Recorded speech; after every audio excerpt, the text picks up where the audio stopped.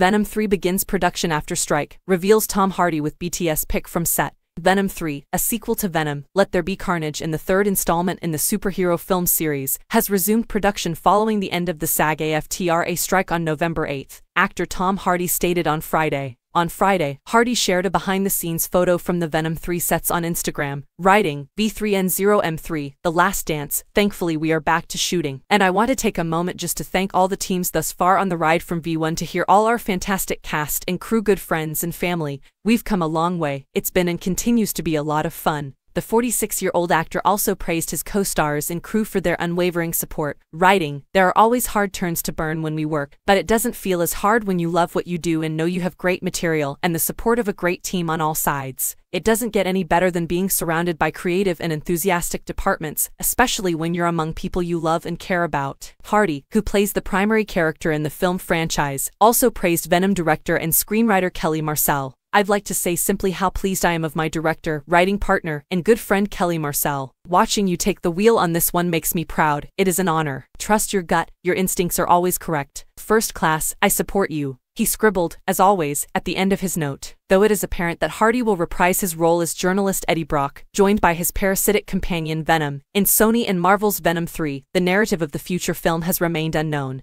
Due to Hollywood's writers and actors' strikes, Venom 3's release date was previously pushed back to July 12, 2024.